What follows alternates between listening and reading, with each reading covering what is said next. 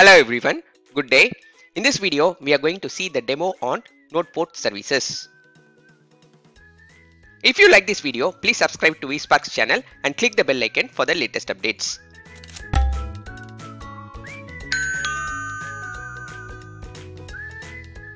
This is the agenda of this video. We are going to perform these steps for understanding NodePort Services in this video.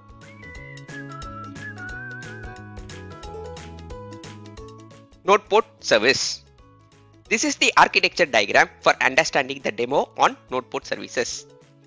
Here we are going to create a deployment using a YAML manifest, and on top of that we are going to create a NodePort service again with the help of YAML manifest.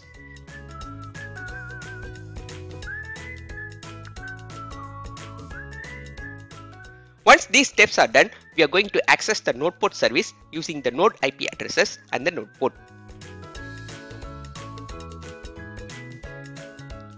30,000 is the node port number we are going to use. Just a note on the node port range, it should be within 30,000 to 32,767. This is an optional field while defining the YAML manifest of NodePort service. Kubernetes will automatically assign a port within the specified range if we did not specify one in the YAML manifest file. Now let us see the demo. Step number 1. Access and inspect the Kubernetes cluster. Access the Kubernetes cluster using Kubectl utility and check if the Kubernetes cluster is running properly.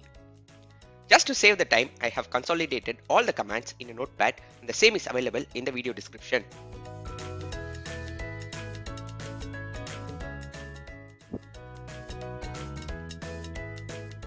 This is the master machine where we have connected and installed Kubectl utility.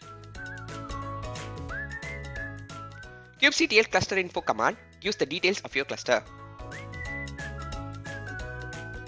Now check the nodes. Our cluster is running with one master and two worker nodes. Now check the parts in the kube-system namespace. Yeah, you can see all the cluster components are running properly.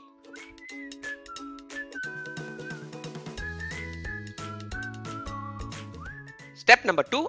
Create and apply a Kubernetes deployment using YAML manifest. In this step, we are going to create and apply a deployment YAML in the Kubernetes cluster. We are going to use Apache Web Server image for this deployment with 2 replicas.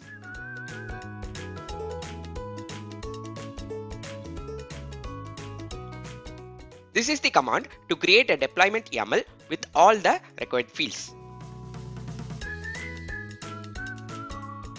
Just redirect the output of this command to a file called deployment.yaml. Once we execute this command, deployment YAML file is created. We can check the command line references from the official Kubernetes documentation. Here we can see all the kubectl command line references with the examples. Here what we are seeing is an example and the usage of Kubernetes deployment. Coming back to the YAML file, just remove the unwanted lines in the YAML file to make it work. Make sure we are using the correct container images and the labels.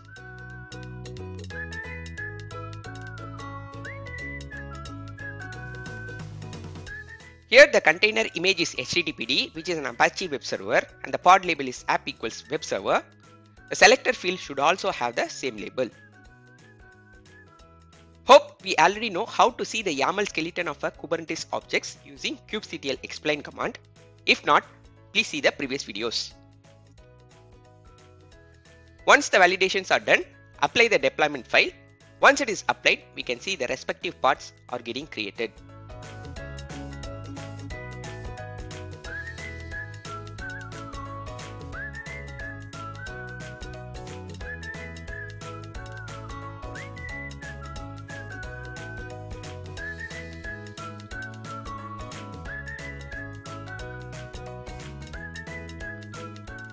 Step number 3. Create and apply NodePort service using the YAML manifest.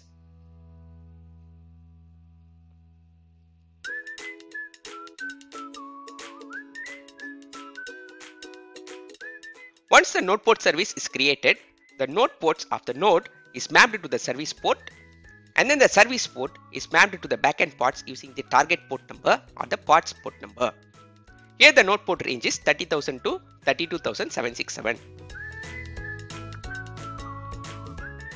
Just like how we created the deployment YAML, we need to create the NodePort YAML definition file also.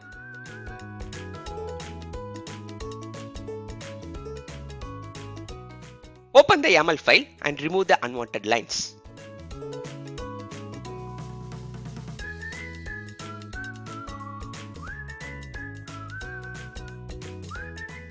Here, the selector field should be updated with the pod label, then only it will ensure once we hit the service, traffic will get routed to the correct pods. Open the deployment YAML and note down the pod label, which is app equals web server. This label should be the selector field for the NodePort service. Now open the NodePort YAML file and modify it accordingly. We can also mention the optional field called NodePort and its value in this manifest. We can check the skeleton of it using kubectl explain command. Here we are describing the skeleton of services.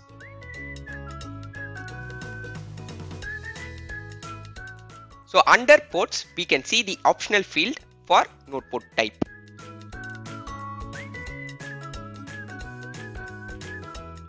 Here we can see NodePort is the optional field. Include the same in your YAML definition files. Here the NodePort that we are using is 30,000. Now apply the same into the cluster.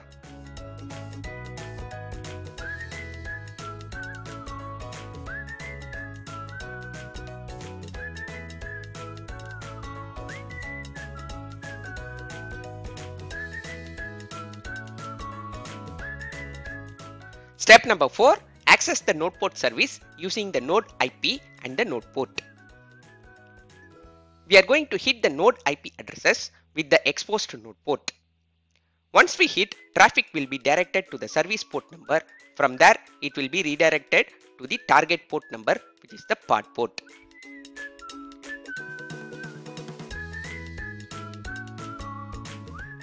Just take a client machine and hit the IP addresses : node port number.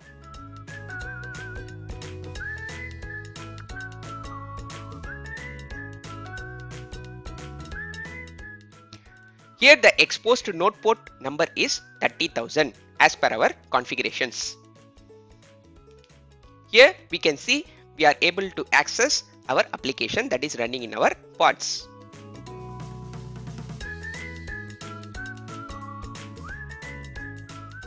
Well, that's it for this lecture. Thank you from vSparks and thank you for watching this video.